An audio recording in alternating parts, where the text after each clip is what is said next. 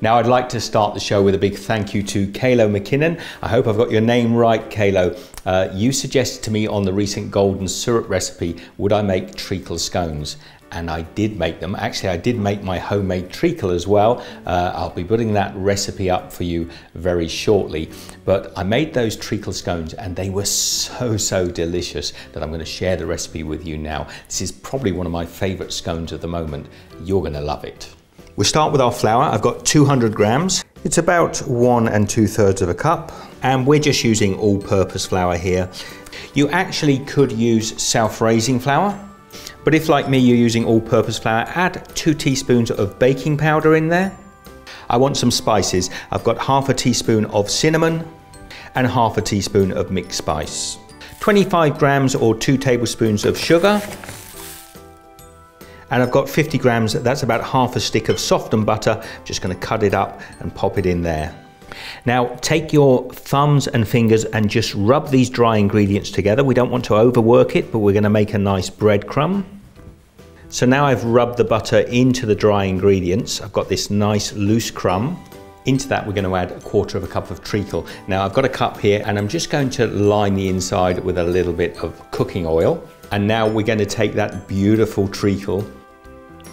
Now by just oiling the cup, it just comes away nice and clean like that.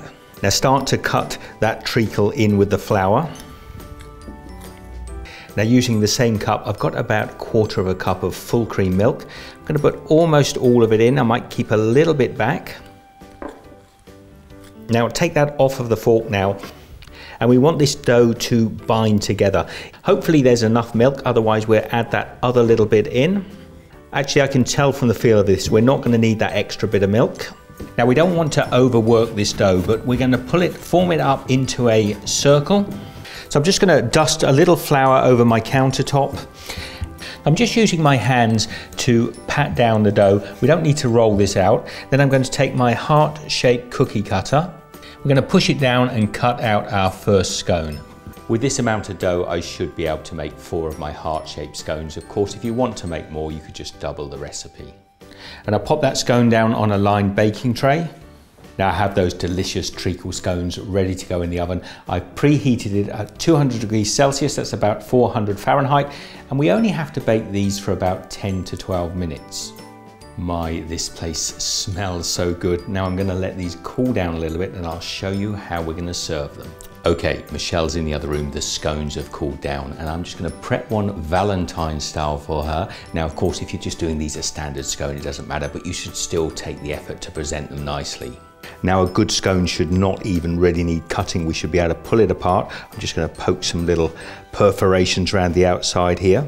Pull that scone open, just look how gorgeous that is. I've got some mascarpone cream here. Now you could use any cream you like. I'm just going to pop some little kisses around here.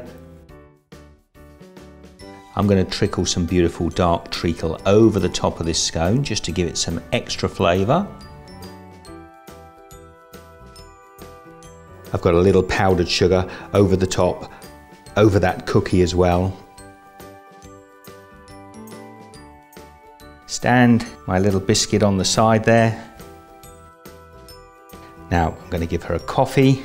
And there you have it, a gorgeous dark treacle scone ready for the person you love.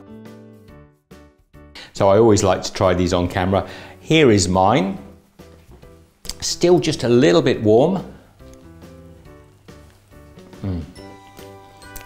My, they're good. As I say, it's like the burnt corner of a beautiful pie, but all packed into one delicious scone.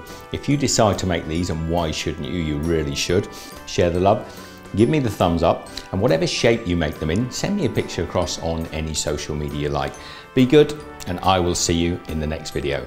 Take care.